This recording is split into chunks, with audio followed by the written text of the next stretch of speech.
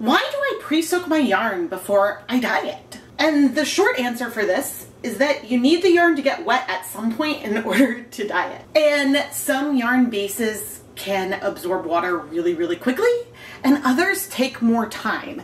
And if you're using a yarn base that doesn't soak up water easily, if there are dry patches, then those won't absorb color and you could end up with unwanted white spots left behind.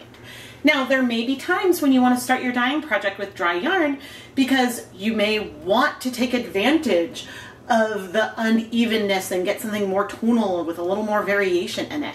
And that's totally fine. But the rule of thumb for me is to pre-soak my yarn for at least 30 minutes and maybe even overnight.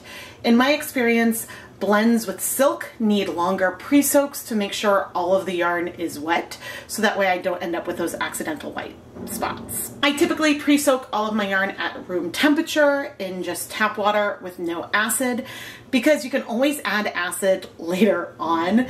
And sometimes I want to do a technique where I want to add the dye to the yarn before adding acid to again get more even coverage. But anyway, here I am in my 5-gallon bucket pre-soaking some mini skeins for the 2024 Chemknits Hanukkah special. And you can go check out that mystery yarn pre-order in the Chemknits Creations Etsy shop.